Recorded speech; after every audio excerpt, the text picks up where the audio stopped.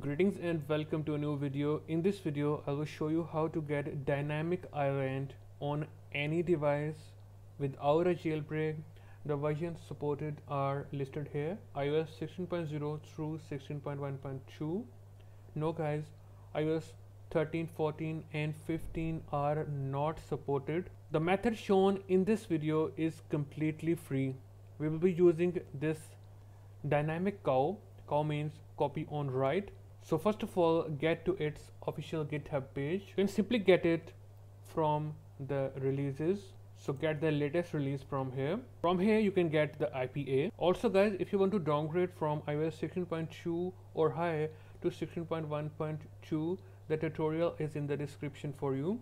You can install this IPA using sideloadly. Sideloadly is also a completely free software. So get to its official website, hit on download and download it for Windows.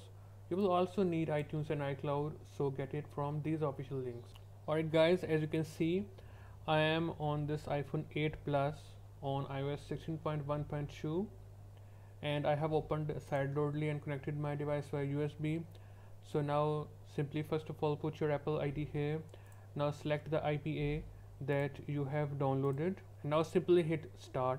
If you are doing this for the first time, type in the password for your Apple ID here, and then finally you will see the app on your home screen. Now guys, to open this app, go to settings first, go to general, then go to device management, and here you will have to trust this app.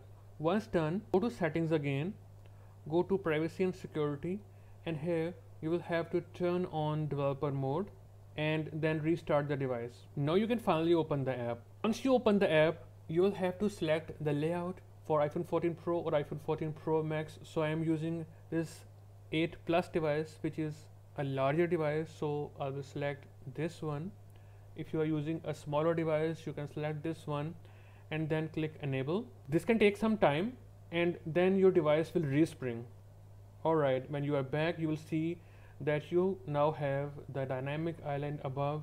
You can also interact with it. When you charge your device, you will see this animation right here. Also, let's test it in recorder. As you can see, and it is working pretty well. You can also interact with it. That's all for this video guys. If you still have questions, please ask in the comment section and I will reply you as soon as possible. I will see you in a new video. Goodbye and take care of yourself.